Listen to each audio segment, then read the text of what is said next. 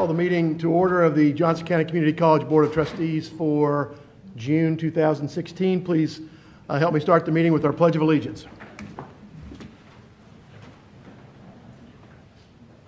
I pledge allegiance to the flag of the United States of America and to the republic for which it stands, one nation, under God, indivisible, with liberty and justice for all. Thank you. Our first item of business is roll call and recognition of visitors. Okay. This evening's visitors include Dr. Mickey McLeod, Kathy Anderson, Dr. Roberta Eveslage, and Ron Contino. I think we have a couple more student visitors who got here. We just got our photo taken, so we'll see them during the awards. Awards and recognitions. Dr. Sopcich. Trustee Muse would like to pass that on to Andy Anderson in his last official meeting. Thank you. I'm delighted to introduce Mark Cowerden, who has some awards to present to some students for sustainability. Yeah, you have to go over there. I could go over there too, but I will send you. And the sustainability awards, the mark that you've seen on campus, one piece has been recently restored from a tornado. Personally restored anyway. Thank you. Mark? Yeah, I'm Mark Cowerden, professor of art. And I've done a project we've done it 3 times now. This is the 3rd time. Kind of a collaboration between the Center for Sustainability, the Student Sustainability Committee, and my Sculpture 2 classes. So we built a competition where my students, all of my students in the class, built a proposal for a sculpture that would be on campus that would deal with sustainability either through repurposed materials or conceptually, and sometimes both, in most cases both. So 2 of the students who were successful in that endeavor this last spring, whose pieces are on campus now, are here. Alex Anderson, right? Yes. And Megan Stroll. They both have sculptures on campus. I don't know, I haven't done this before. I don't know how much information you want me to give, but I'm presenting them to you for recognition. How about if we have each of them tell us a little bit about your sculpture? And I first should introduce you as Andy Anderson's nephew.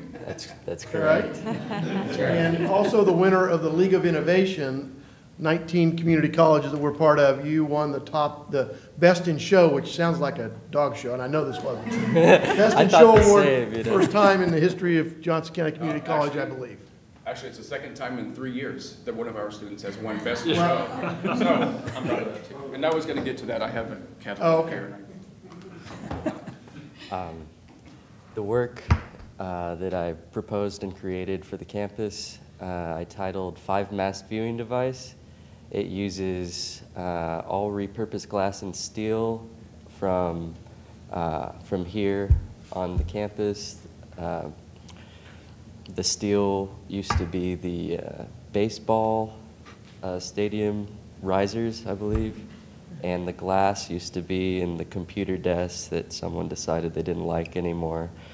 And so I built these 5 very tall vertical masts which branch out, and on the ends of them have these panes of glass in frames that tilt and are angled in various configurations, so that when you move around the site that I chose, based on your line of sight and the reflections it provides, as well as the continuously changing light, it represents your experience of the site in a way you otherwise wouldn't see without that, based on the direction you're looking. So for example, you'll have a reflection of like an upside down horizon almost in some of them as you're moving around behind you while you're looking over the terrain of an entirely different area. So the idea is that you experience your environment in a new way, and it draws your attention to the site in that sense. Mm-hmm. Where is it located on campus? Out next to the college farm, in that sort of drainage ditch area. Some further recycling. Okay. Megan? I did not know I was going to be talking in front of people today. A little unprepared. My piece is made from steel I found in a junkyard, an old table, an old door I found, and it just like represents like the good or the harmful choices that we make. And if you guys have walked past it, it is starting to break down. But that was the purpose of it, was that like, you know, the wood is going to deteriorate and fall down while like the steel and aluminum still hold their shape, you know.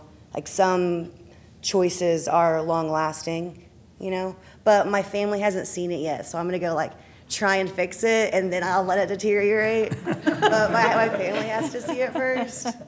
But yeah. Thank So you. that's it. Okay.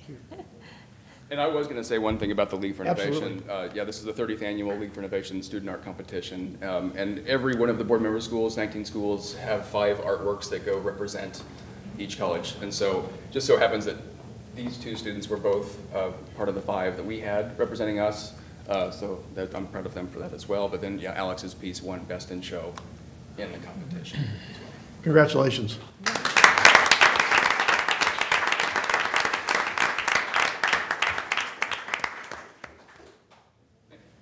I might identify the other 3 students that were representatives of the college. Laura Averill, Kyle Kemper, and Edward Teichman were also presented to the League of Innovation.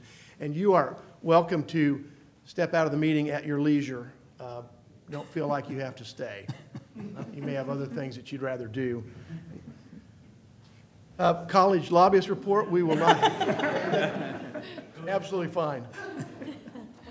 College lobbyist report we will not have today. That's correct. We'll move on to the committee reports. The first item, audit committee. I'll just report that the audit committee minutes are in the board packet at pages 1 and 2. We reported on the committee meeting last month.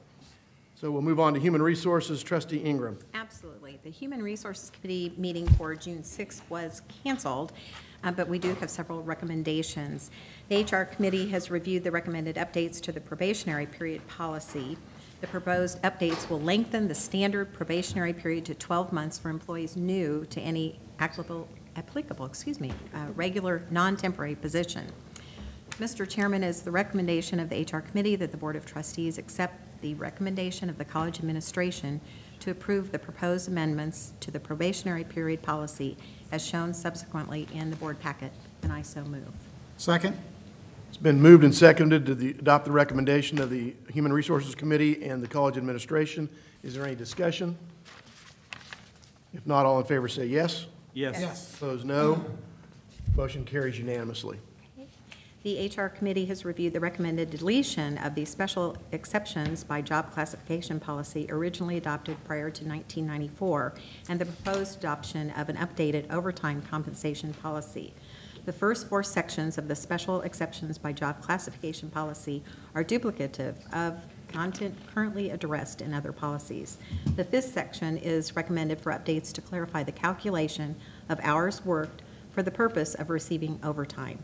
Additionally, the 5th section is recommended for transfer to a newly titled overtime compensation policy. Again, it is the recommendation of the HR Committee that the Board of Trustees accept the recommendation of the college administration to approve the deletion of the original special exceptions by job classification policy and adoption of an updated overtime compensation policy as is shown subsequently in the board packet, and I so move. Second. It's been moved and seconded to revise the policies and shorten the name by 40%. Is there any discussion? If not, all in favor say yes. Yes. Yes. Opposed, no. Motion carries unanimously. Thank you. That concludes my report. Learning Quality Committee, Trustee Cross. Yes, thank you, Mr. Chair. The Learning Quality Committee meeting on June 6, 2016 was canceled. Items were sent to the committee electronically for consideration. Details can be found subsequently in the consent agenda of the June 16th board packet. And then the agreements noted below will be brought forward for approval through consent agenda today here at tonight's meeting. Specifically, there's a curriculum and program additions and modifications made with respect to the 2016-2017 Kansas Core Outcomes Group, and then an affiliation agreements, various affiliation agreements were in the packet. Mr. Chair, I also wanted to note I attended a ACCT conference this week, supported by the board and the administration on safeguarding campuses, mostly focusing on the active shooter scenario and what happened at Virginia Tech and at Umpqua, although various other catastrophic events were discussed. I'm happy to report in a cursory manner that I'm thrilled with our emergency response plan and having it in place. I'm going to meet with staff next week, including Chief Russell and Vice President Larson, to give a more thorough report next week. But I think that we are in pretty good shape. Everybody always has something they could work on. But it was a wonderful conference, and thank you to the board and to the administration for supporting my attendance. So. Thank you for taking the time to do that. Next item would be the Management Committee report. Oh, I'm sorry. That's Trustee all right. Ingram. That is just fine. No, not a problem. Just having been on the Board of Trustees for a short period of time, one of the concerns that was brought forward in learning quality when I first began was the Higher Learning Commission credentialing requirements on this campus and also for College Now. And since we did not meet, I asked Dr. Anderson to at least address that before he leaves and kind of give us an update on that, as well as placement testing, specifically the AccuPlacer, just so that we would hear. I think she's suggesting you can't leave until you fix it. Till I fix That would all be these correct. things. We're about, it's almost all wrapped up. It's really exciting. And if it isn't, well, we'll talk to Mickey soon. Actually, the College Now, the issues that we have with our high school faculty and on-campus faculty in fulfilling the HLC credentials are the same issues. Frankly, they're being faced with the entire Higher Learning Commission, all the schools. We're in, I think, very good shape at this point. Last April, to deal with the College Now, our high school faculty first, last April, all the high school district level coordinators received an Excel spreadsheet identifying the credential status of all their faculty that are teaching in College Now. So the deans reviewed all the transcripts from all those faculty to see who were lacking credentials and what they needed to do to fulfill those. In May, the JCCC College Now liaisons, in each of the divisions, there are college faculty who meet with the high school faculty in their respective disciplines. They've met with them to follow up and cover and answer questions about their credentials if they need additional work. And I believe by now nearly all the College Now liaisons have completed contacting their assigned faculty. Occasionally, even just this week, there are a few high school faculty that have submitted further diploma work or credential work that are still being looked at, but basically they've all been contacted by now. Perhaps the most important thing immediately is that at this time all the College Now faculty are good to cover the 2016-2017 school year. So any faculty member in the high schools who are teaching College Now classes are good for this coming academic year.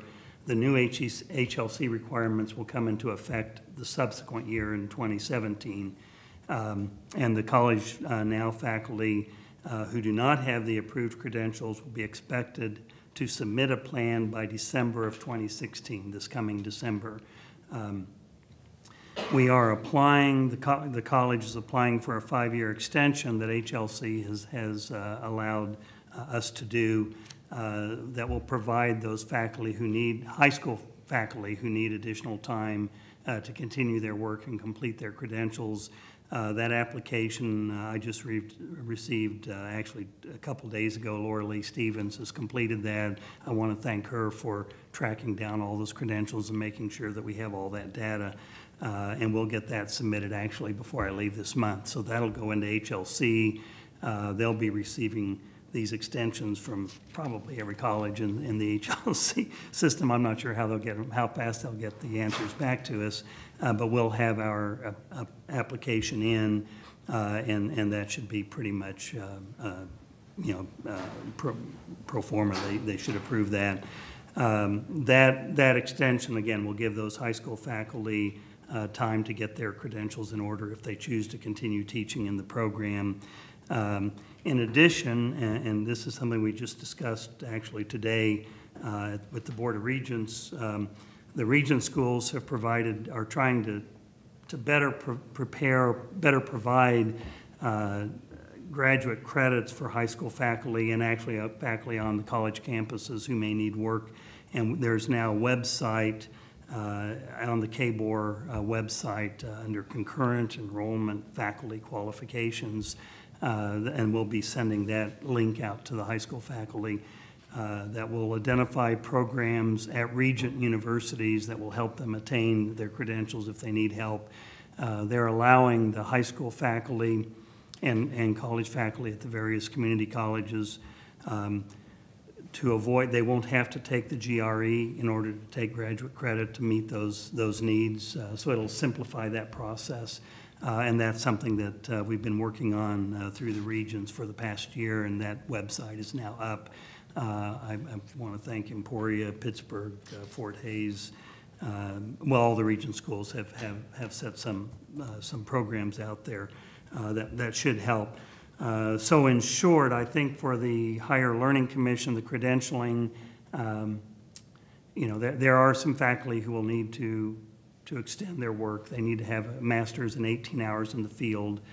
But on the whole, I think we're in pretty good shape. And for this coming year, we're good. Yeah. How many college now faculty are affected for us? I don't have the Excel spreadsheet here. Ballpark. Probably over a third have some work they need to do, which is a significant number. Many of them have, most of them, well, they all have a master's, frankly. Frequently what would happen, high school faculty would get their master's in an education in higher ed, and instead of getting a master's in the discipline. And so they have their master's degree, which back when we were following strictly the KBOR requirements, we were in alignment with KBOR. The Kansas Board of Regents wasn't fully in alignment with the Higher Learning Commission, and the Higher Learning Commission wasn't terribly explicit, frankly. When HLC defined their standards more clearly, the Kansas Board of Regents, we had to align, obviously, with our credentialing agency. We've done our best to comply. Oh, yeah, absolutely, yeah. And I think I would say all of the faculty have some of their credentials. They may not have 18 hours, and that's the part I'm not sure how far away they are would be the issue. But it's a significant number, and it doesn't help anyone in particular, but it is a condition that colleges across the state and across the central state regions are wrestling with. I will say it does not appear that HLC has any inclination to change their requirement. They're pretty clear on all of this. They're holding their concession to the challenge that they have posed for us really is the 5-year extension. I think it looks like nearly all the faculty are agreeing to move forward and attaining those credentials. So I think we will be in good shape, but it's a challenge, and we're working with it. Is the 5-year extension both for the College Now faculty? No, that's only for the concurrent College Now faculty. Not for our own faculty? Our own faculty will have to have their plans in place and be attaining their credentials by, was it fall 17? They'll have a year. And we're meeting with all those faculty there that if they need to do their work, they're working on those things and have developed their plans to meet those credentialing requirements. Okay. Thank you, Trustee Ingram. I apologize. You told me ahead of time you wanted to include that in your learning quality report. No, it was my mistake, Mr. Chair. I didn't. And one more point on the AccuPlacer. Again, placement in college courses has been, nearly all in fact, again, pretty much nationwide, the Compass exam was the standard placement tool. The Compass test has gone away. They're no longer supporting it, so it's not an option after this year. The state has adopted the AccuPlacer, which is another major, in fact, it's really the only major player in the market now. We were able to negotiate through the state special rates that'll get us a more affordable placement device. And the Compass, the AccuPlacer will be in place for the spring of 2017. That's when the Compass will finally end and the AccuPlacer will come into effect. The state has adopted common placement scores that were substantially lower, actually, than what the AccuPlacer even recommended. So our placement scores, our faculty have reviewed those cut scores, and we're using scores that are really more in alignment with what the AccuPlacer itself actually recommends. We'll be monitoring how those placement scores work to make sure that they're actually placing students accurately into primarily Comp 1 and college algebra are probably the two major courses that are affected by that. The math faculty are actually developing a local test to use in hand with the AccuPlacer to better place students into calculus. Because the AccuPlacer test, they didn't feel had the adequate questions for that. They'll have that developed by the end of the summer. In both the reading, writing, and the math courses, we are developing additional alternative assessments so that if a student tests within a range, instead of just automatically being placed into the developmental course, they'll have some alternatives if they're within a certain range to go visit, possibly with the chair in English or the writing center to review and assess if there isn't, in fact, a chance that they can go ahead and move into Comp 1. So one of the recommendations that's come from the state and from AccuPlacer is to adopt multiple measures, and which is what the state is really pushing for, and is actually is really a best practice now nationwide. To look at multiple measures so that you use things like the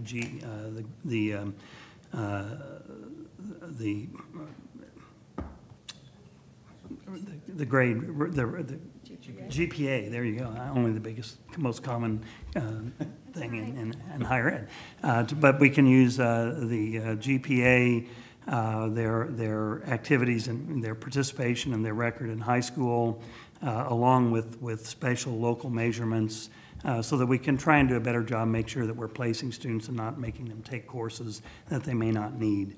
I'm also pleased both the English and the math faculty are looking at ways of assessing using my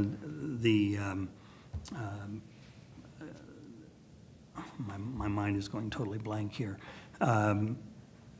Using alternative measures so that we can look at how students, I'm sorry, what I'm trying to say is co-requisite remediation, which is another increasingly common usage for placement, so that we can look at better ways of putting a student in a course that they might be in the developmental course along with support, or actually the gateway course with added support so that they can move through the gateway courses more quickly. So we have faculty that are looking at those practices at other colleges, and we'll see there's multiple dozens of ways of doing that, and we're exploring that as well. But in a nutshell, though I never say anything in a nutshell, the AccuPlacer will be in effect in the spring of 2017. The only other comment that I would make, I mean, you gave a really thorough report on the college now, but just our own faculty as well, as far as the credentialing from the higher learning. They're in better shape than our college now faculty. There Okay. are a few that need to pick up some additional hours, Right. but we're in good shape on campus. Thank you. Yeah. I appreciate that. Thank you very much. Questions about either the Higher Learning Council's credentialing or our placement tests? Thank you. Thank you. I know you can say GPA in Latin. Actually, I could, but I won't. All right, we'll move on to the Management Committee. Dr. Cook. Before, I have to ask a question. What does it mean when Andy Anderson says in short or in a nutshell? Whenever I'm with my teenage grandchildren and we have a question, they always go to Siri and ask the question. Even upgraded Siri. Started it in short, and then you ended it in a nutshell. Yeah. And I appreciate your passion, and we're going to miss it sincerely. Thank you, Mr. Chair. The Management Committee met at 8 a.m. on Wednesday, June 1st. Trustees Cross and Lindstrom were in attendance with staff. We have a number of recommendations to present. The first is the official newspaper. Mr. Chris Gray, Executive Director of Marketing Communications, that Kansas statute, as you will remember, requires that a college publish legal notice in a newspaper, and that newspaper needs to publish at least 50 weekly issues, 50 times a year. And so we have a recommendation tonight to select our official newspaper. It is the recommendation of the Management Committee that the Board of Trustees accepts the recommendation of the college administration to designate the legal record, the Shawnee Dispatch and Tri-County News as official newspapers of the college, and that publication constitutes legal notice on behalf of the Board of Trustees, and I'll make that motion. Second? Been moved and seconded to adopt the administration's recommendation for our legal newspapers. Is there any discussion? If not, all in favor say yes. Yes. Yes. Opposed, no. Mr. Gray also reported that each year the college sponsors selected events that help the college maintain strong community relations and take advantage of advertising opportunities, marketing opportunities, if you will. The organizations that have been selected after extensive discussion by Mr. Gray and staff are listed on page 12 of the board packet. I will say that this college, as many of you know, gets several requests a year to sponsor or be engaged with their activity, and so this is a really difficult process the staff goes through. But it is the recommendation of the Management Committee that the board accept the recommendation of the college administration to approve the above-listed sponsorships for the 16-17 fiscal year at a cost of $14,000 plus an additional $3,000 contingency for a total cost of $17,000, and I'll make that motion. Second? Moved and seconded to approve the sponsorships for community events. Is there any discussion? Not all in favor say yes. Yes. Opposed, no. Motion carries unanimously. The next two, and Mr. Chair, if it's okay to take them together, these are while I don't say any RFP is routine, these are relationships we've had with past partners over a period of time.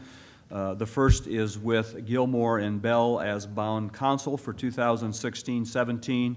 The second is with retention of Piper Jaffray as financial advisor. If you want to take them separately and prepared.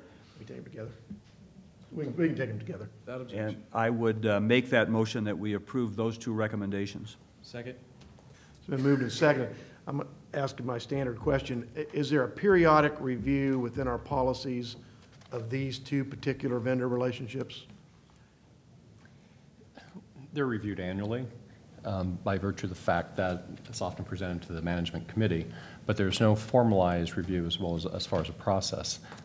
These two firms, the college has worked with these firms for many years with a great deal of success. It's not exactly like these are lucrative accounts for them, but nevertheless, they give us incredible service and have performed well for the college. Okay. What did you say, Mr. President? It's not exactly like these It's are. not lucrative. It's not like a, Right. yeah. All right, any other questions or discussion? Not all in favor of the reappointments for bond counsel and for financial advisor, please signify by saying yes. Yes. Yes. Opposed, no. Motion carries unanimously. Next three recommendations have to do with year-end transfer of funds. In November 2006, the JCCC Foundation established a donor endowment fund to create an endowed professor in healthcare education.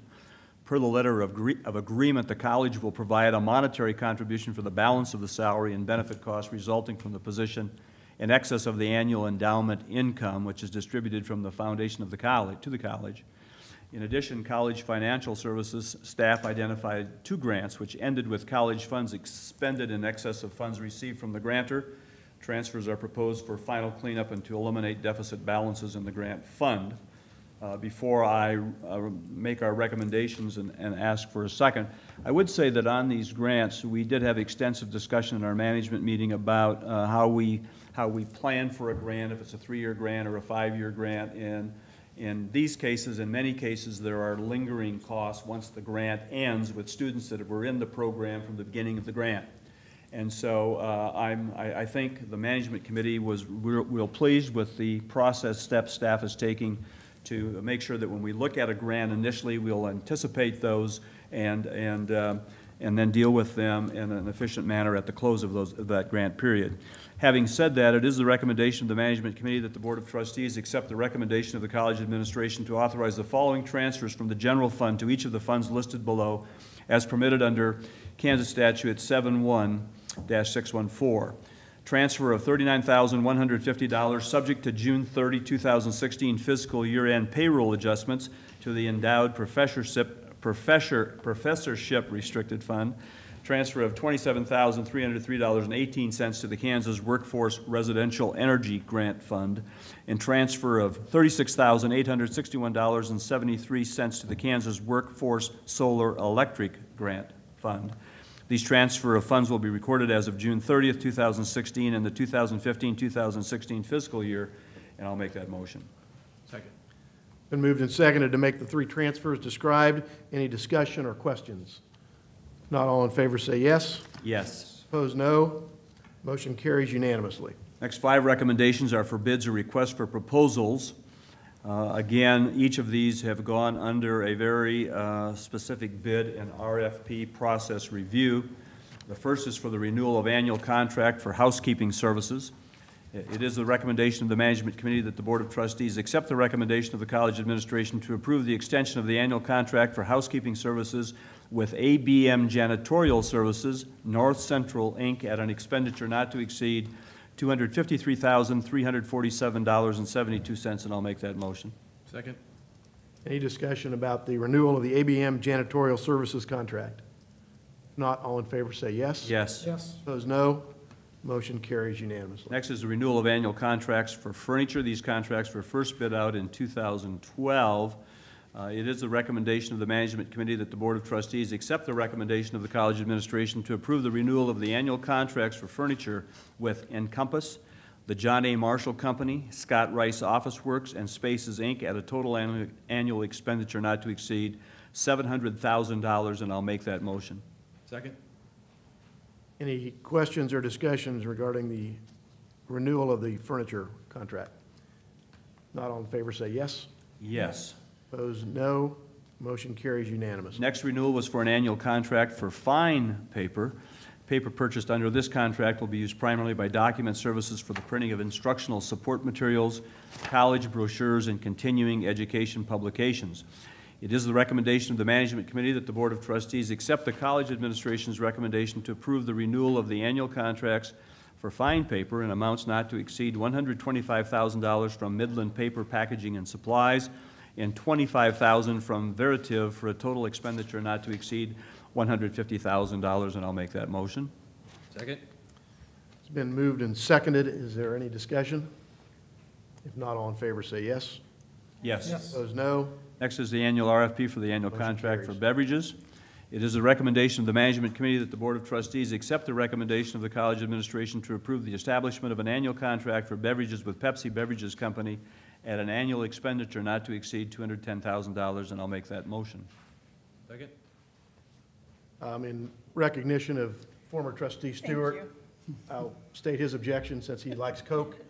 But is there any other discussion? Coca-Cola? Any other discussion? Not all in favor say yes. Yes. Opposed, no. Motion carries unanimously. The final bid recommendation was for roof replacement and for the Police Academy and the Student Center. It is the recommendation of the Management Committee that the Board of Trustees accept the recommendation of the college administration to approve the low bid of $489,000 from the Quality Roofing Company, plus an additional $48,900 to allow for contingencies for possible unforeseen costs, for a total expenditure not to exceed $537,900 for roof replacements, and I'll make that motion. Second. Been moved and seconded to approve the low bid for roofing replacements. Is there any discussion? Not all in favor say yes. Yes. Yes. Opposed, no. Motion carries unanimously. I might mention, Trustee Cook, those renewals are where we did an RFP for multiple years, and these are renewals of the winning bidder from the initial year. Some were the last year of a 4-year contract, some were the second year, but they were all vetted and competitively bid at the initial contract. Correct. Maybe not so much with the roof companies, but the roof projects were part of the long-term construction phase anyway. We've had ongoing work with them, but it's a little different than like with Pepsi and some of the others, the paper and so on and so forth. But they are partners that we have a high degree of confidence in. In other committee work, information was presented related to student debt and college finance by Dr. Randy Weber. In fact, we had a very extensive report on costs And if you have interest, I'm sure Dr. Weber would like to have a one-on-one with you with that detail. But Randy, that was really a nice report and greatly appreciated. We administered close to $30 million in grants and aid to students. JCCC financial aid staff improved processes to minimize student debt and to improve the college's default rates. So we had a big discussion about that. Ms. Lears said that the 2016-17 management budget that was approved by the Board of Trustees at their meeting on May 12, 2016 was subsequently loaded into the college's accounting system in order to facilitate procurement of goods and services for the coming year. Mitch Borchers gave the sole source report and awarded of bids between $25,000 and $100,000. That summary is found on page 18 of your packet. And Rex Hayes presented the capital infrastructure inventory and investment plan and reviewed our work schedule, particularly those items that are scheduled this summer, and as we anticipate completion of those projects by fall. And gave that monthly update is reported on page 34 of your packet. That concludes my report, and if you have questions, I'd be happy to defer those to Trustee Cross. Questions for either of our management committee members, Trustee Cross or Trustee Cook? In July, we will vote on the legal budget for publication that will be published in August, and then at our August meeting, we will hold our annual public hearing on the budget for 2016-2017 and adopt the legal budget at our August meeting. So if there's anybody that's interested in learning more about the budget and showing up at the public hearing, they will be lonely because we don't get much attention for that, but it's very important. So if you want to show up and have some public input in August, that is your opportunity. Next report is from the nominating committee, and that again goes back to Trustee Cook. Thank you. We presented to you, get out of one page to the other, the list of nominees at our last meeting for you to consider. There are a couple of things. One, I'd like to make sure that, and it's my error, that we listed Stephanie Sharp as Chair of Collegial Steering and Chair of Audit. That traditionally has been the chairman of the board, so in this case, Mr. Musil would chair Collegial Steering and Mr. Musil will chair the Audit Committee, but the Vice Chair, in this case, Ms. Sharp, will sit on that committee, serve on that committee. The other thing that we talked about, so we present that to you for your consideration. But a part of that, Mr. Chair, is that our terms have traditionally gone from July 1 to June 30. And with the change in the election for the next election cycle to November, we had asked you to consider as a board that should we make these positions through the first, Monday in January?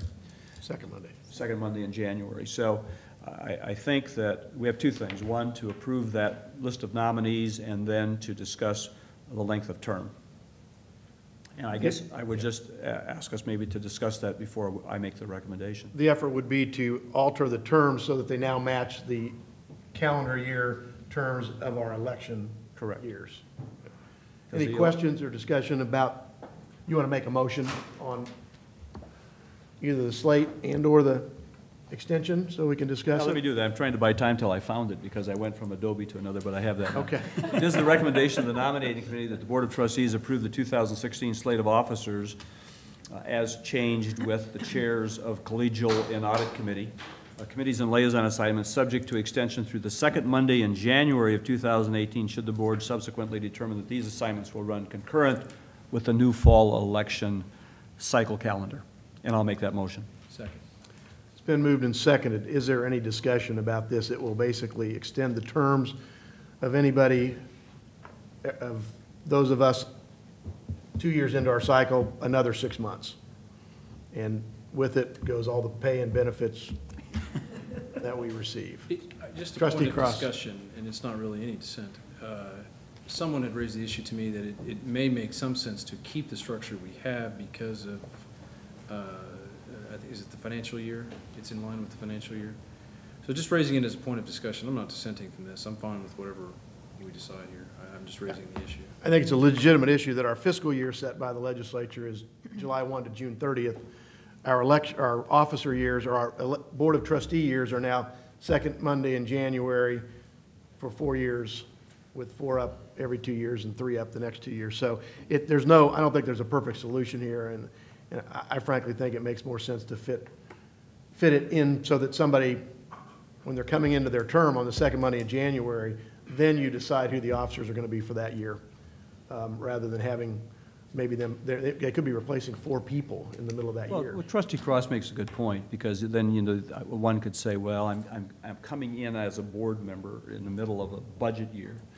And this, the election cycle would just affect us like every 2 years, but theoretically, if you named somebody to a committee in July, if we keep it the same as it is, take me, for example, and I lose the election in November if I decide to run again, then you have to change the board again with the new people coming on in January. So it's a good point. It's just a matter of where do we want to be more efficient or less efficient, I guess. I'm fine with that as it is. Let's go. I think having it mesh with the terms of our elected officials is the best way to do it. So I'm going to support the motion. Any further discussion? All in favor say aye. Aye. Aye. Opposed, no? Oh, no. I vote aye, or yes, which I forgot. I said aye. I know. I asked you to say aye.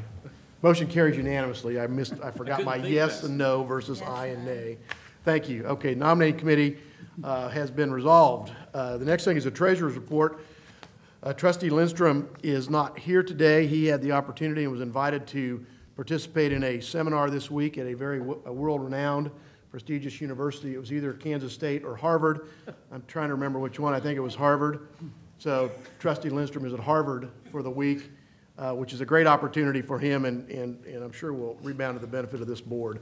So I'll give the treasurer's report based on the summary staff has provided, and then Rachel Lears is here for any questions. The board packet contains a treasurer's report for the month ended April 30th. It's on pages 38 through 49 of your packet. Items of note, page 1 of the treasurer's report is the general and post-secondary technical education fund summary. As of April 30th, 83% of the college's fiscal year had expired. The college's unencumbered cash balances as of April 30th in all funds was $82.1 million, which is approximately $10.8 million higher than at the same time last year. And the expenditures in all the primary operating funds are within the approved budgetary limits for the fiscal year ending June 30th, 2016. It is a recommendation of the college administration that the Board of Trustees approve the treasurer's report for the month ended April 30th, 2016, subject to audit, and I would so move. Second. Are there any questions for Rachel? Not all in favor say yes. Yes. Yes. Opposed, no. Motion carried, and the treasurer's report will be accepted. Advisory committees, Dr. Sopcich. Thank you, Trustee Musil. On page 49 of your board packet, there is a recommendation regarding our advisory committees. Every year, you're given a rather thick stack of those of the membership on those advisory committees. And advisory committees are critical to the mission of our college. It engages members of the community, the academic community, the business community, to talk about our programs and to make sure that they are as relevant as can be. And so it's the board's responsibility to review that list and approve it, and I'll read the recommendation.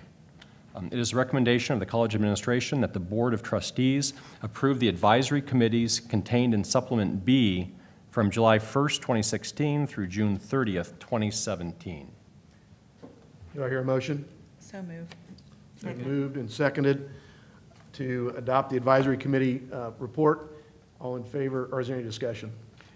Just one point, Mr. Chair, and I'll talk maybe a little bit more about it at my KACCT report. But that supplement includes 105 pages. I hope you've looked at it and look at the broad scope of the advisory committees that we have and who they represent. I just really applaud the college and the staff in their respective departments with these courses to recruit and sustain the kind of community and leadership we have in all of these programs. Agreed. Agreed. All in favor say yes. Yes. Yes. Opposed, no. Motion carries. Next item is the monthly report to the board by our president, Dr. Sopcich. Thank you, Trustee Musil. You've all received the monthly report to the president, and this has about, I think 30 pages of outstanding information and accomplishments, things that have happened here on our campus and executed by members of the faculty and staff. So I hope you get a chance to read it.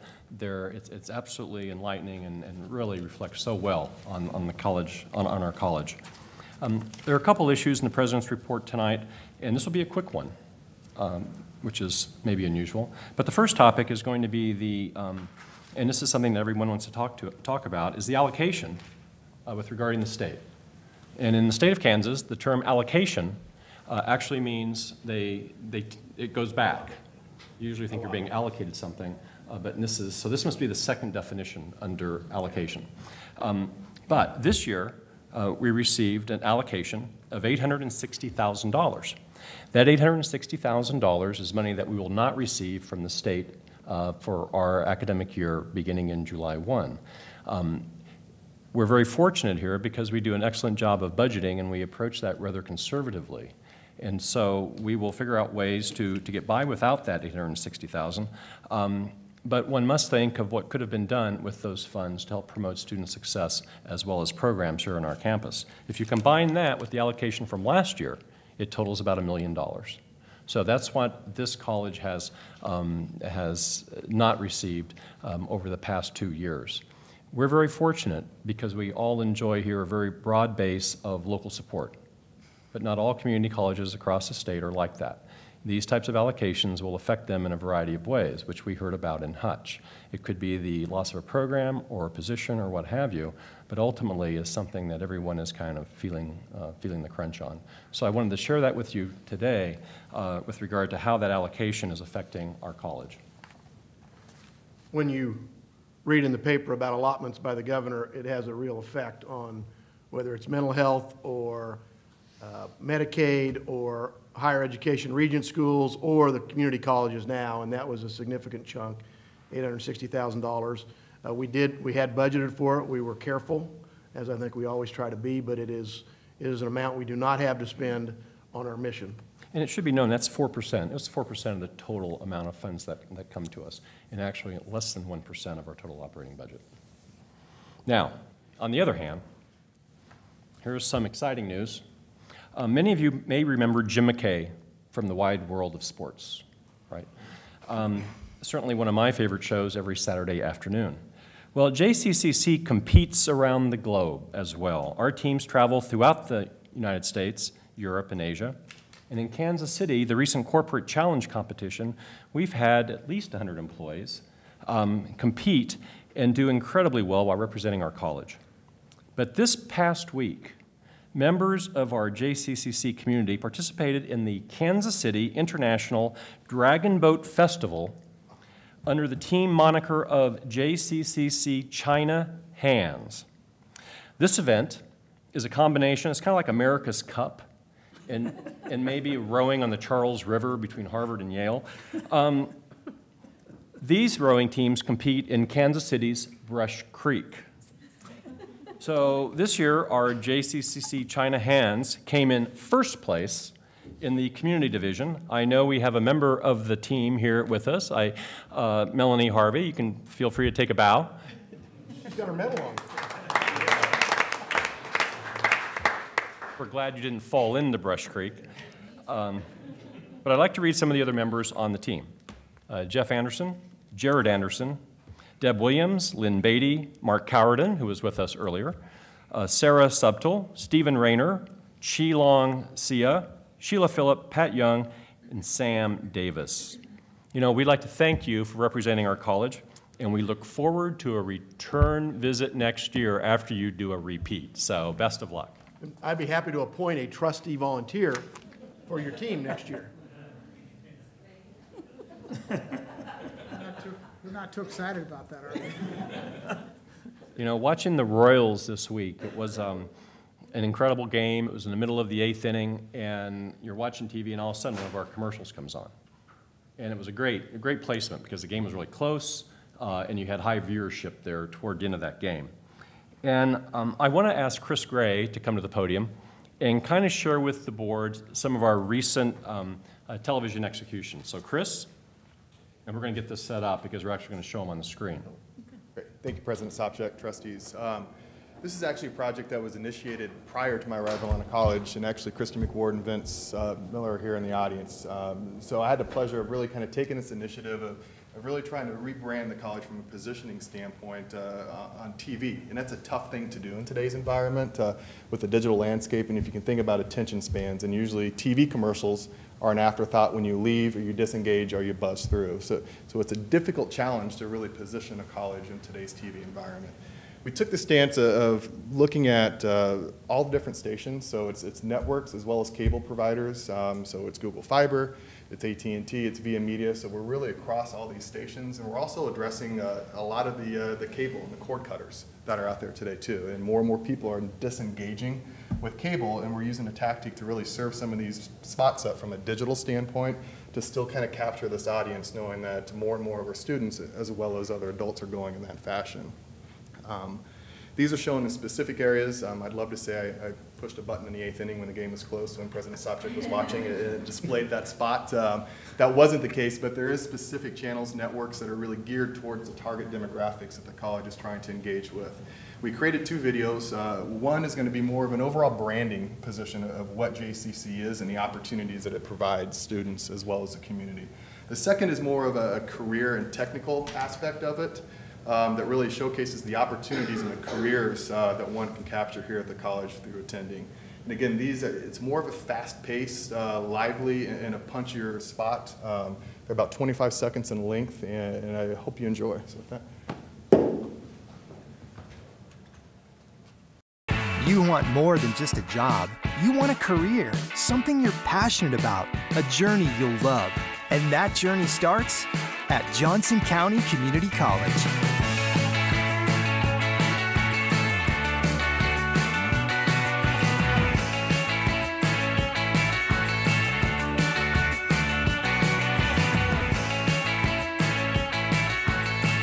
Johnson County Community College. The journey starts here.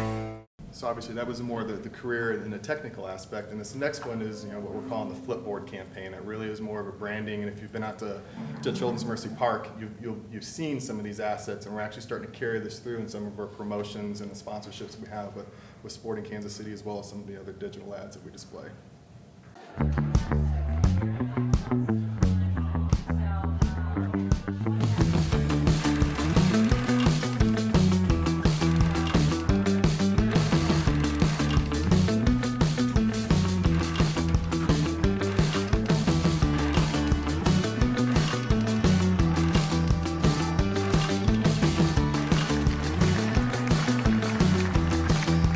Johnson County Community College. The journey starts here. So you might ask, where's the sound and where's the voiceover on that one? And it was actually done on purpose because it's almost jarring not to hear something. So it's a tactic that's being used more and more to almost kind of draw attention when people don't hear a sound. Is an attention grabber in that standpoint. So I'll leave it at that. I will say that I think it was a great example of collaboration. So not only our video services department here at the college, as well as the marketing department, that was a collaborative effort also with an outside agency. So we had 3 distinct groups really coming together over process that I think evolved in a great project. So with that, any questions? Questions? Like it. Yeah, very impressive. Thank you. Thank you, President Sopcich. Thank you. Thanks. It's a whole different world today when years ago, if you were going to put an ad on the TV, you had maybe 3 stations to choose from, maybe 4. So today you can imagine the complexity, but what makes it even more fascinating is that so many people don't even watch TV like that anymore. In fact, this is their primary connection to the world. And so how to go more digital and to utilize this device with regards to marketing and selling. And I listen to Pandora, and I've heard more of KU's new business building on Pandora than just about anywhere, is really where things are going. So to be able to get on top of that is so essential in today's world. And it's a real challenge, too. On another topic, we've had considerable transition in our college over the past several years. And tonight is a time to say yet one more goodbye. I'd like to recognize Julie Haas. And Julie, I know I didn't really suggest you come to the podium, but I would like for you to come to the podium at this point. Let the record reflect she screwed up her face and said, I don't want to come to the podium.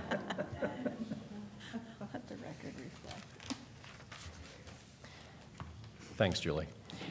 You know, we would like to recognize Julie Haas tonight. You know, she'll be leaving us at the end of this month, and her commitment to our college has spanned over 28 years.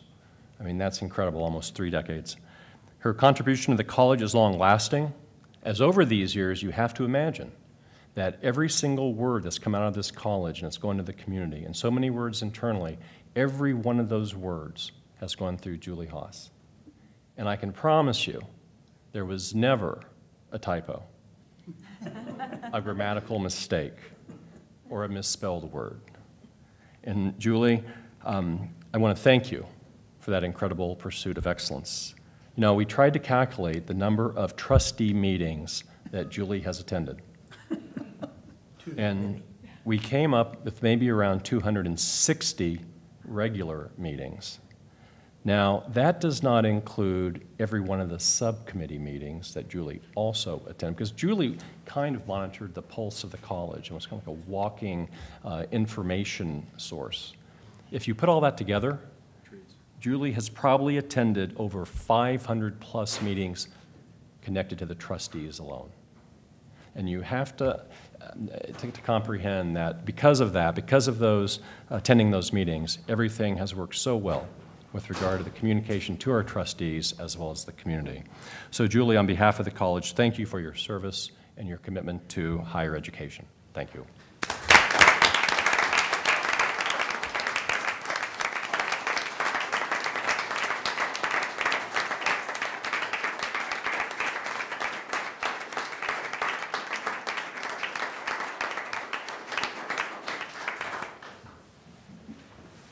Would anybody else like to comment from the board?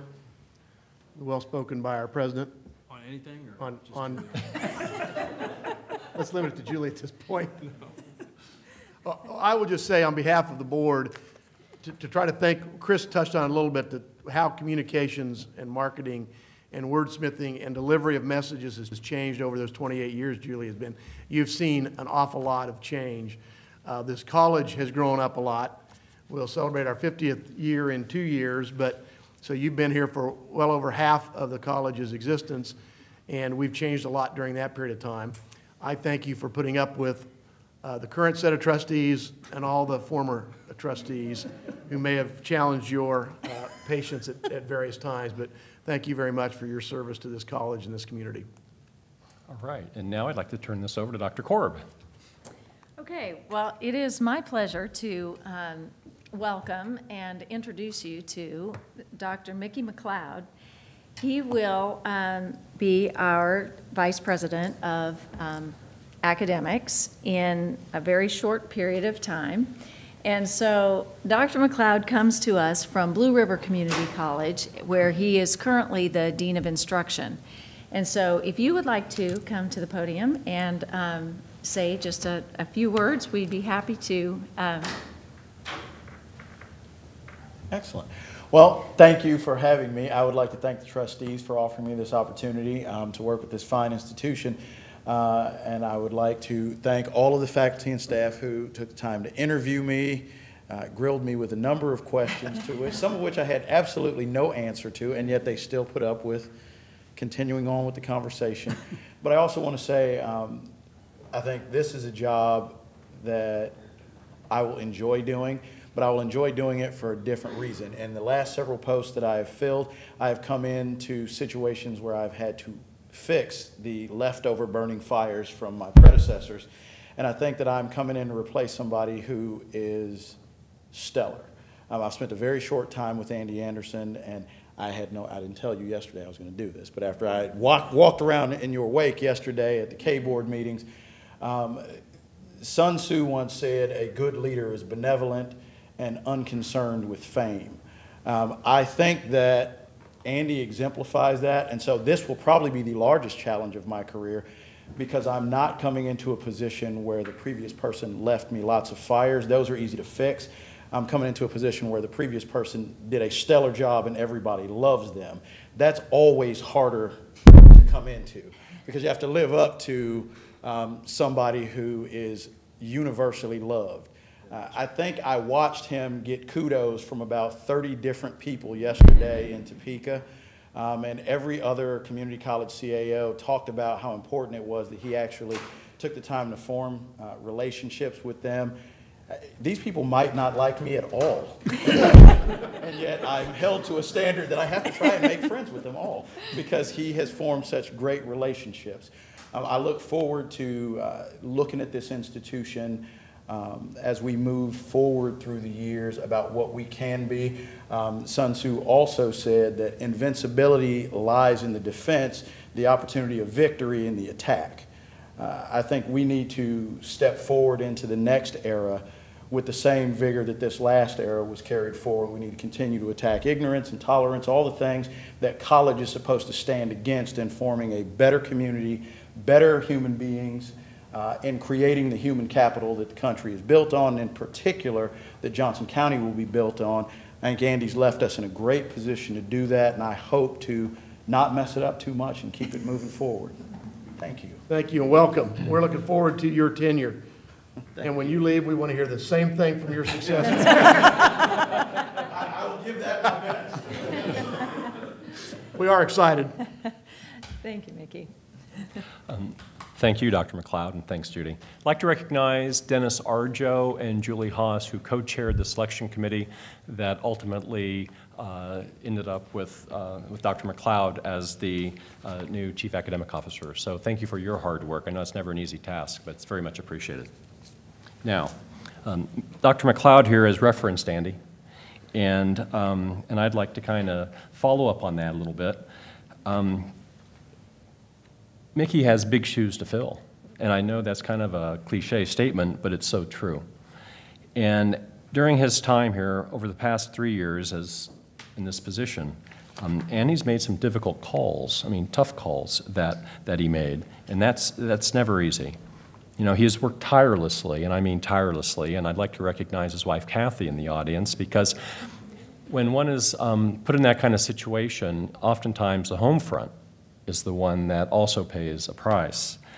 And I know Andy will have a lot of time to make up, I'm sure. But when it comes to Andy, he always promotes the best interests of the students. And during his time in this role, he has also promoted or advanced our mission, our academic mission. As Mickey alluded to earlier, Andy has cultivated relationships throughout the state and throughout the region in the community college world. Wherever you go, people will speak of Andy, and they'll speak of him in glowing terms. I have to say, Andy, that people are genuinely saddened by your departure, certainly up there, as Mickey alluded to at the KBOR yesterday, but just about everywhere in our community. So on behalf of the college, we'd like to thank you for your service to the college, which I believe is 35 years. But also your commitment to the teaching profession. And he's a lifelong teacher. He loves to lecture. You sampled some of that earlier tonight. He has been doing that for 43 years. And so, Andy, in your absence, I want to know, who do we turn to collect the wisdom of Homer? So thank you, Andy Anderson. Your service to the college has been exemplary. Thank you.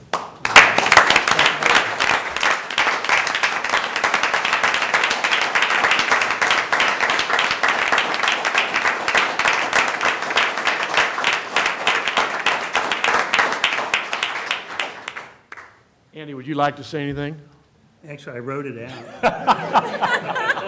We have 50 minutes just by chance. I thought I might have the opportunity for another lightning round. In all seriousness, I want to thank the faculty.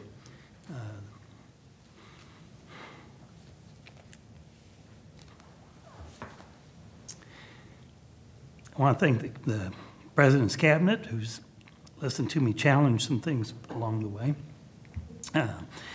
The Board of Trustees, the commitment everyone brings to making the college a great place, a place that inspires learning to transform lives and strengthen communities.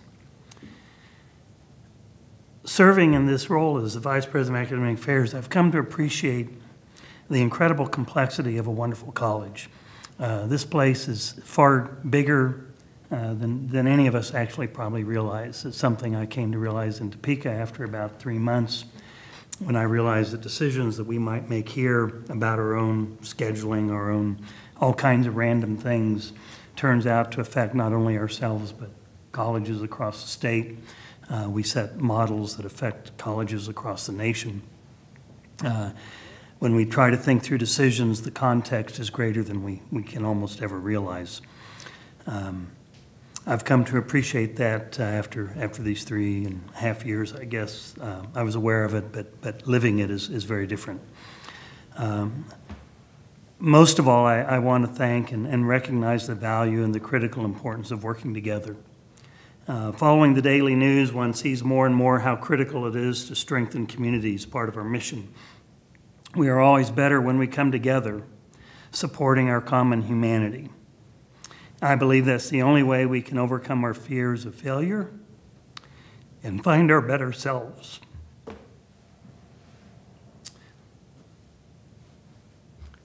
Sorry. At the end of his lectures, not mine, but at the end of his lectures reviewing the accomplishments of Western civilization, Sir Kenneth Clark comes to a few final, rather simple conclusions that summarize his personal beliefs, some beliefs that I think I share. Clark says, "I am sure that human sympathy is more valuable than ideology." He says, "I believe in courtesy, the ritual by which we avoid hurting other people's feelings by satisfying our own egos. I believe our college is at its best when we embrace these simple values, human sympathy and courtesy. And on the whole, I think we do a pretty good job of doing that." And finally, since I do have to refer to Homer, finally,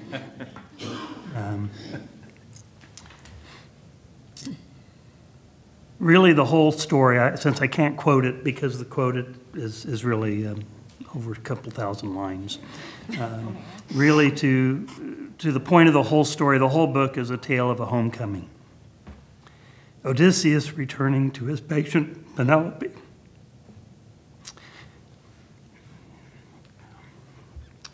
My wife and family have been patient of so much.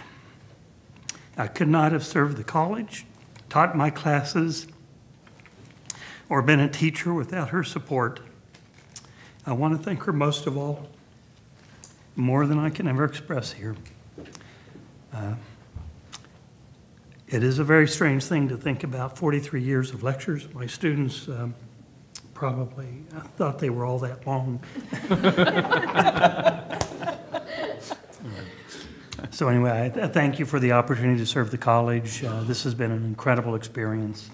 Knowing all of you, it has been very much a family. Thank you.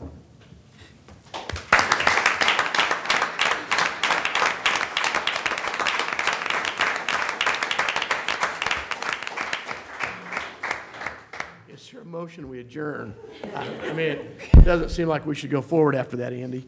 Any other comments? Trustee Cross. Yes, sir. With respect to, I think, collegiality and reaching across lines or to build bridges, when talking to a colleague of ours, Trustee David Lindstrom, last month, I believe, before the management committee, with some ideas I had, he had said that some of, let's say, my criticism of the legislature, well, I think somewhat founded, they should receive some credit for doing a percentage of what we're asking them to do in helping to build our institution. He assured me they watch us. I didn't think anybody, my wife doesn't watch us. So I'm like, okay, great. If Topeka watches, then, you know, I can't be any more bare with somebody than to say, you know, we do thank you for what you do. Some of us do offer criticism as a part of a, I guess, a loyal opposition or a loyal dissent. But I just wanted to comment with respect to the 860 allocation, what is given is appreciated, though some of us may dissent from that allocation being taken back. So I hope that reaches its mark. I wanted to echo Vice President Anderson's statements, someone who was always very candid with me, helped me learn my position, and not being just the guy firing off emails at some conference. So I appreciate his and Ms. Haas's service and everyone's service here. Trustee Drummond, whose time is coming here. But I just wanted to comment on that and say thank you for everyone. Well, I will offer comments about Andy, and usually I only cry during the budget vote. You kind of got me messed up here, but you stepped into a position that was supposed to be interim, replacing somebody who'd been here for a long time. You didn't have to do that. I suspect you didn't want to do that. I suspect you didn't want to do it for 3 years, but you did it for the institution. And through all those challenges, you never lost sight of our vision. So I want to say thank you. All right, I'm just a wimp, but I'm going to miss you, Andy. The next item on the agenda. There's no old business. Does that complete your report? That completes it. Are you it. about done running people out and welcoming people in? And July, we're going to stop having the June meeting because June 30th is the end of our fiscal year and people leave, and it's too tough. Okay, well, no old business that I'm aware of, and no new business, so we'll move to reports from board liaisons. Dr. Arjo, you get to follow this. Dennis, is the first report from the new Faculty Association president. You're a philosopher, so this will be a piece of cake. We will see. Thank you very much. Opportunity to speak. I would like to revisit a matter I brought to the board's attention last meeting by way of a statement on behalf of the Faculty Association regarding the college's participation with the Kansas Association of Community College Trustees. So that statement, let me just say first, was the result of a motion made at our last general meeting in May, the FA meeting in May, and it did pass unanimously. So I do think that speaks to the level of concern the faculty have for this matter. The background, as you know, really has to do with the matter of due process and House Bill 2531, I believe it was, and apparent cooperation or support of that bill by the KACCT. So perhaps by way of responding to a potential question, why we're still so concerned with this in light of the Master Agreement Amendment that took care of immediate concerns of faculty for the most part locally. Just let me say just a couple things. So this has to do with what is usually referred to as tenure. There's a very long history in the academic world of tenure being tied very closely to the value of academic freedom.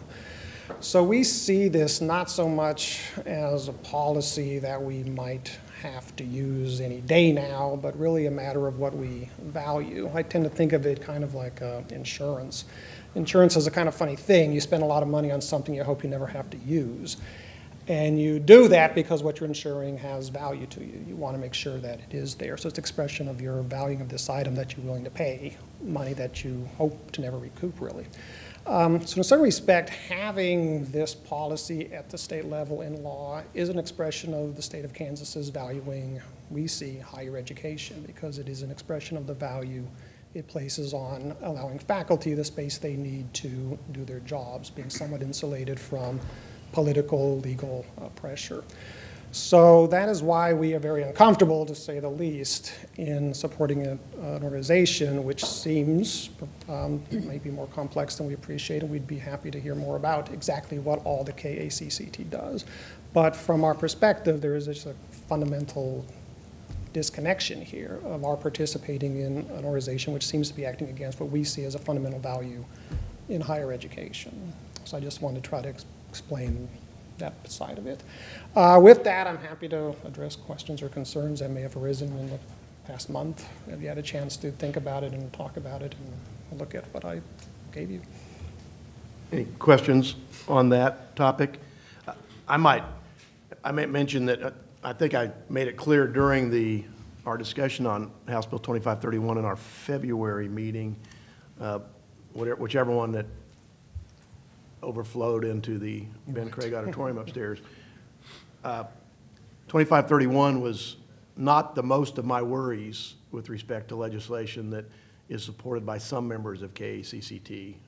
Statewide mill levy, loss of service areas, those types of issues are, I think, far more dangerous to Johnson County in the long run, and I'm very pleased that your predecessor and you as part of the team, and then Dr. Sopcich and Dr. Korb and the rest of the team. I can't imagine a faculty in a better place right now with respect to academic freedom than the faculty here, because it is in state law still, and perhaps that's a reflection that the legislature realized that value. And it's also in the master agreement. So, and frankly, I think a better format in the master agreement than is in state law. So, but we understand, and I think if we've had those discussions about KCCT, and they will be ongoing. I don't know that we have a formal decision about how to address that, but we've certainly all seen the resolution or the letter that you wrote on behalf of the Faculty Association, and appreciate the issues in there that they've been struggled with by this board for all 5 years that I've been on it. Okay, I appreciate that. I mean, yeah, I mean, in a lot of ways, this goes beyond just, as I said, kind of our standing vis-a-vis a given policy. I think it's safe to say we're not looking at some kind of surreptitious witch hunt against any faculty. That's not really the issue. Because I try to frame it, even laws do a lot of things. One thing they do is teach. And they teach as an expression of what is valuable. They protect what is valuable. So even if tangibly nothing were to change, were this to come back to the legislature next year, we would be insulated because of the master agreement. But were it to pass again on the second try, it would still put us in a state in which, by our lights at least, higher education has become less valued. Academics, we live in a world that goes beyond just our institution. When I go to conferences, when I talk to philosophers and other philosophy programs, they're colleagues. They're part of my work too. So this is bigger than us, I would reiterate. Mr. Chair. Trustee Cross. Yes, did you, please. Mr. President, thank you for being here today. I think you know that I opposed House Bill 2531 and supported a lot of your movements. I do think that our relationship with KCCT, as I said at that general meeting last month, is a complicated one and frankly necessary one, to say the least. I just returned from Portland, Oregon, where among other institutions, Umpqua Community College and Virginia Tech University, in coordination with the National Association of Community College Trustees, put together one of the best collaborative efforts I've ever been a part of, either in law, politics, or anything connected to here. And while I certainly was disappointed in KCCT's stand on that particular bill, I do think that your voices were heard, and I think that this resolution is noted. But I do think on balance, in very difficult times, KCCT is a useful organization to this entity. And I do respect you bringing the resolution forward and noting it again here tonight. But I just want to give you my thoughts in recognition of the resolution and express my general thoughts. Thank you. Trustee Cook. Thank you, Mr. Chair. I don't want to take from Dr. Arjo's time, but I will respond to his when I give my KACCT report. I do have some responses. Okay. That'd be good. I appreciate that. Thank you very much. Enjoy the summer. Thank you, Dr. Well, we'll see you in July. Yep. Johnson County Education Research Triangle, Mr. Lindstrom. I don't believe they've had a meeting since our last meeting, so we'll skip that and ask for his report next month. Kansas Association of Community College Trustees, that would be Trustee Cook. Thank you, Mr. Chair. Dr. Arjo, I appreciate your question and your representation of the faculty's position. So I was just on an ACCT conference call this afternoon prior to this meeting, and Dr. Sopcich and I attended the Kansas Association of Community College Trustees in Hutchinson this past weekend. And let me just say that while I believe this group of trustees and this administration was and is committed to having a due process procedure that not only equals what the state may have by statute, but excels, I certainly understand a faculty member's position that, well, what happens when this group of trustees changes, goes away, or changes in philosophy, and what happens when we have a different administration. So I appreciated your insurance policy analogy. I thought it was very appropriate. So I understand. I, for one, would not vote to leave KACCT based, though, on the due process bill. Let me explain that. There was an issue at ACCT today on a national level, and there are many of them nationwide, and they don't all align with JCCC. And so do I quit and leave because we may have a differing viewpoint on that one issue? I think not. Like Trustee Cross indicated, and as Andy has said, I'm beginning to realize more and more when I'm on this national board the perception that the nation has of this institution, and it's very strong. I'm pleasantly surprised, as Andy has indicated, that when he first went to KBOR or Topeka, the impression that people have of this institution, which you and your colleagues have established. So we sometimes have to think beyond an issue that may not be to our liking, yet a very emotional and sensitive one. At KACCT, we had a similar situation to the due process bill when Wichita State University wanted to merge with Wichita Technical School. KACCT opposed that bill, and as you know, there are 6 technical colleges in Kansas and 19 community colleges. Interestingly, the 19 community colleges provide 75% of the technical education courses in this state. And yet we have this other board called the the Technical Education Authority, TEA, which Andy is very fond of and a member and proud of. And yet TEA got pretty upset with the position that KACCT took because they perceived we blocked that merger, and perhaps we did. And it wasn't so much we were against the merger, but it was the how process and how it affected community colleges in that geographic area where Wichita State wanted to now perhaps recruit students that were participants in Senate Bill 155, which affected high school recruiting, which affected community college survival. And we've got, I think, 4 or 5 community colleges in the southeast that are pretty close in proximity, and they're all competing for students. And so we have some issues to deal now with TEA, KACCT, and KBOR in terms of how we work together. And I think, like Trustee Musil, I frankly think we have bigger issues in terms of future funding and future existence with service areas and statewide mill levies. On the other hand, you're asking for a plus. We just had our first graduating class of the Kansas Leadership Institute, created and sponsored by KACCT, and I believe, Dr. Sopcich, we had 22 participants that completed. Our institution had 2 participants. And the idea is that as we have realized turnover in our leadership at community colleges in the last few years of our 19 community colleges, we decided we need to begin to have a program to try and provide an opportunity for young leaders in our college campuses to advance in their careers with the Leadership Institute. And we had 2 testimonials Friday night at our conference.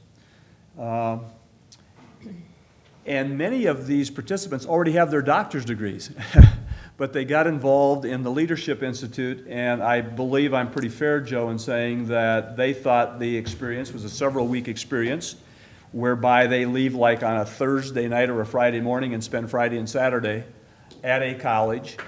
There are a number of sessions throughout the year, and they build this cohort of colleagues that will become very unified.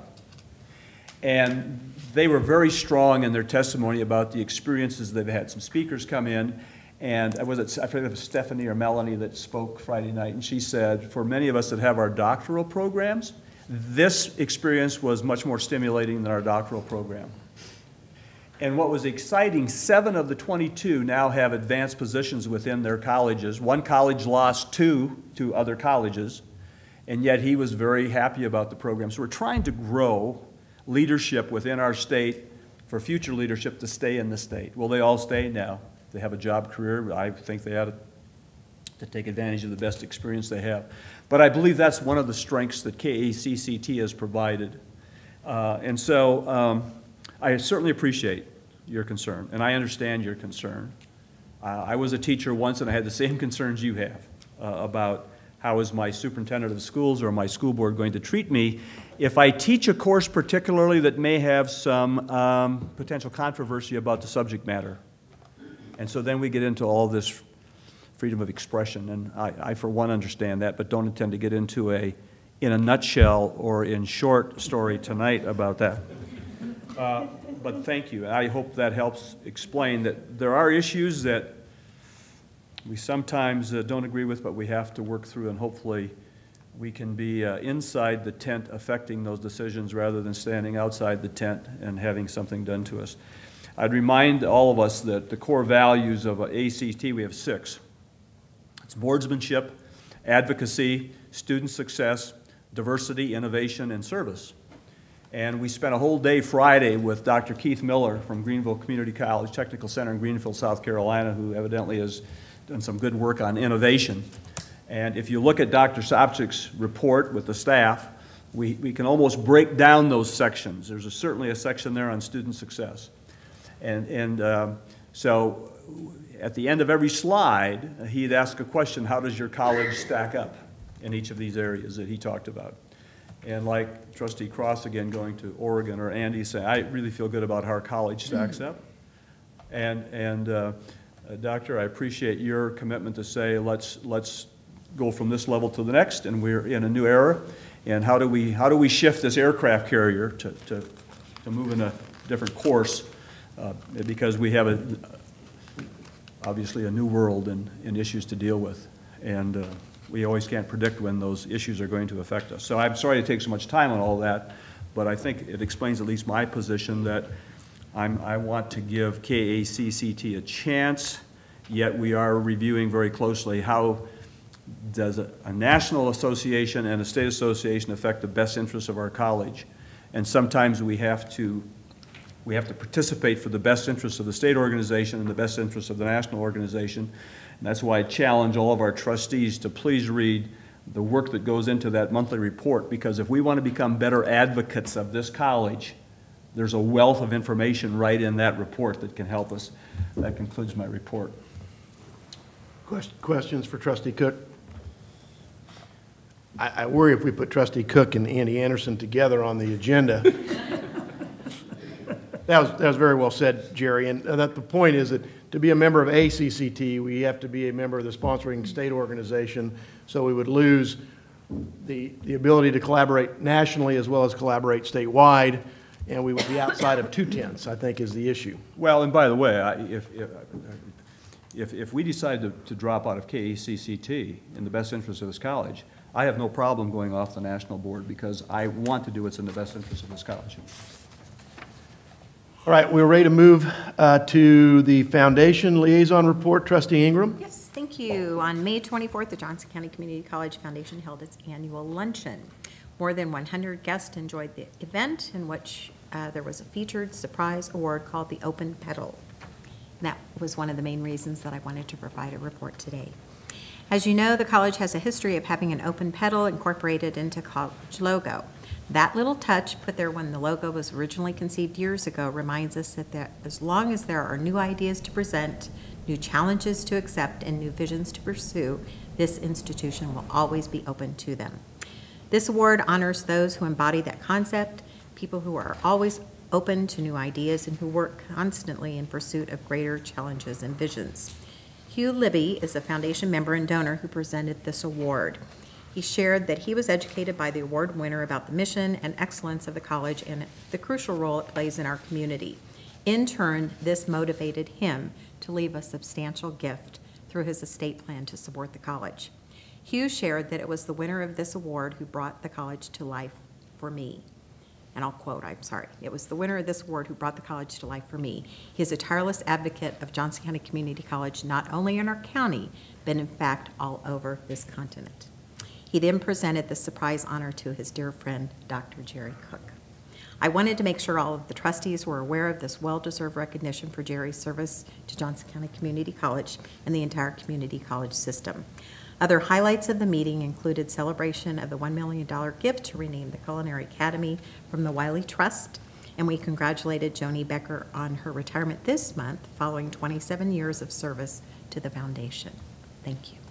And congratulations. Trustee Cook, congratulations.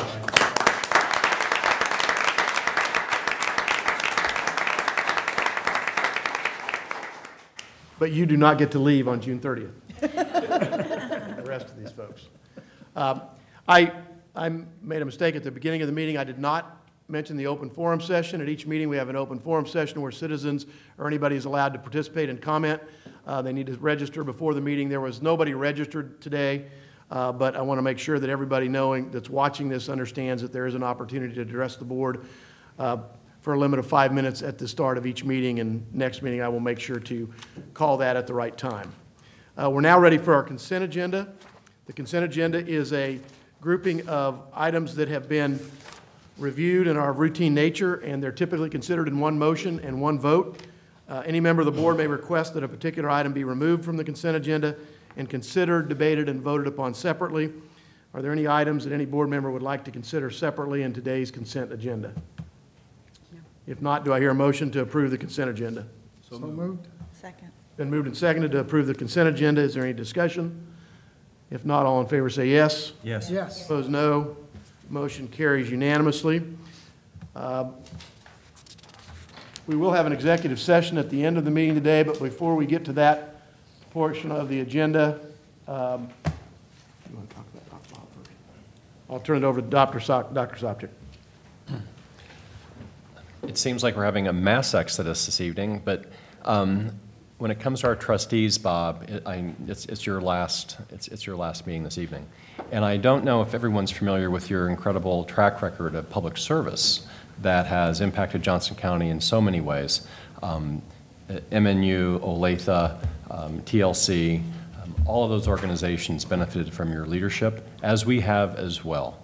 And I think that I'll always remember you and your pounding on the word relevance, which is so important in today's higher ed world, the importance of organizations, of colleges being relevant as to how they serve their students in the community. So on behalf of the faculty, the staff, and everyone who works here, Bob, thank you for your leadership and for your contributions during your time here on the board. It's very much appreciated. Thank you.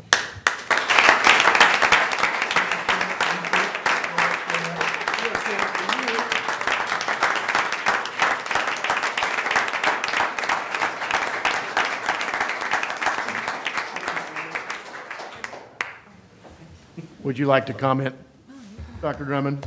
Well, thank you so very much. It's been a very significant honor for me. This is, in many ways, the capstone of my career.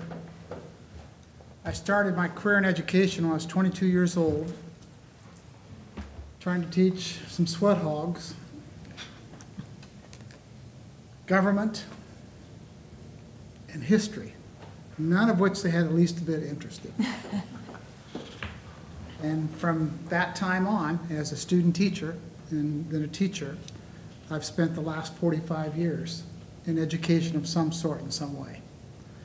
And I've just had the privilege and the honor to be able to be in a lot of different venues and be involved in education from every level possible, and possible to me, that is. And I'm just very thankful to have that privilege. And now that I'm a grandfather 6 times, it's time that I focus my education on grandchildren. And before I left tonight to come here, 3 of my granddaughters, who live around the next cul-de-sac, just as I was leaving, ran over to our house, and to tell you, you know, the level of life that I live now is they wanted to borrow half a dozen eggs.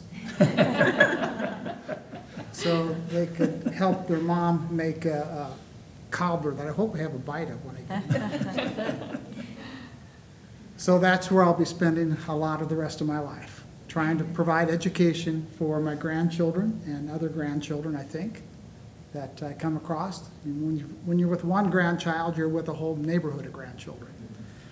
And so this experience here has been the capstone of my education career. Not that I'm going to kind of crawl in a corner and not do anything, but certainly be focusing more on the local level instead of the county-wide level and the district level and things like that. But to have the opportunity and the privilege to serve with the trustees around this table, and some of the trustees have graduated like I did, and then to work with the faculty and administration that I've had an opportunity to do the past 7 years, has been a real thrill for me. And to be able to see community college continue to raise its standards and to serve as many students as they can, and to continue to try to find new ways to serve the underserved student and the students that could be here that aren't here. And that's always been my passion. And we have, as a community college, have become very successful at that. But until we have all of them here, we're not successful. So my challenge to myself and to you is, let's keep being creative. Let's keep being innovative. Let's find ways for those first generation kids and adults to experience Johnson County Community College. Because as all of you know, it's transformational. Whether they're 33 years old or whether they're a 17-year-old in our College Now program. It's transformational. And it's a great beginning for all of these students. And the work that you have done and you will continue to do will be of great consequence to our county in the days ahead. So thank you for the privilege and the opportunity to work with you. I occasionally may turn you on and watch this, but I honestly can't do that until my cable company has you. Yeah. But I can find you on the internet. So thank you. It's been my privilege and honor, and we'll be thinking about you as I'm driving away. The place is unknown. Well, I said about a month ago how much I appreciated serving with you, Bob, and I would just say that I'm reminded of an interviewer that was interviewing Mother Teresa, and he said, "You pray a lot, don't you?" And she said, "Yes, I do, several times a day." And he said, "What do you do when you pray?" And she says, "Well, I mostly listen." And he said, "Well, what do you think God does when you pray?" And she says, "Well, I think he mostly listens." So if you listen to those 6 grandchildren, they can teach you an awful lot. So that's what I say. Thank you. They already have, every day. I think if you ask a majority of Johnson Countyans what makes this county special, it's the educational system that's available. There are very many choices, whether it's K-12 or higher education. And Bob, your experience since you were 22 years old, as a teacher, as an administrator at Mid-American Nazarene, on the Olathe School Board for 20-plus years, 18 years, on the Community College Board here, I suspect we can say safely that nobody has done more for education in this county than you have. Thank you. It really seems anticlimactic to move into an executive session. Yes, let's do it. But I know Bob wants one more before he leaves the board. So I would like to entertain a motion to go into executive session for the purpose of discussing personnel matters of non-elected personnel in order to protect the privacy interests of the individuals to be discussed, consultation with an attorney which would be deemed privileged in the attorney-client relationship in order to protect the privilege and the board's communications with its attorney on legal matters. The session will last 1 hour and no more than 1 hour and 15 minutes, and no action will be taken during the session. I'd like to invite President Joe Sopcich and General Counsel Tanya Wilson to join this executive session. Do I hear such a motion? So moved. Second. Trustee Cross moved and Trustee Ingram seconded. All those in favor say yes. Yes. Yes. Opposed, no. It passes unanimously. We will start the session at 6:45, which would mean we would be back here no later than 8 o'clock. Thank you all. We're back in open session at 8 o'clock after our hour and 15-minute executive session. We're going to need a little more time in executive session, so I would like to entertain a motion to go in executive session for the purpose of discussing personnel matters of non-elected personnel in order to protect the privacy interests of the individuals to be discussed, consultation with an attorney which would be deemed privileged in the attorney-client relationship in order to protect the privilege and the board's communications with its attorney on legal matters. This session will last no more than 30 minutes, and no action will be taken during the session. We'd like to invite Dr. Sopcich to join us in this executive session. We will return no later than 8:33. Is there such a motion? So moved. Second. Been moved and seconded. Any discussion? Not all in favor say yes. Yes. Aye. Opposed, no. Motion carried unanimously. We'll be back in open session no later than 8:33. Thank you.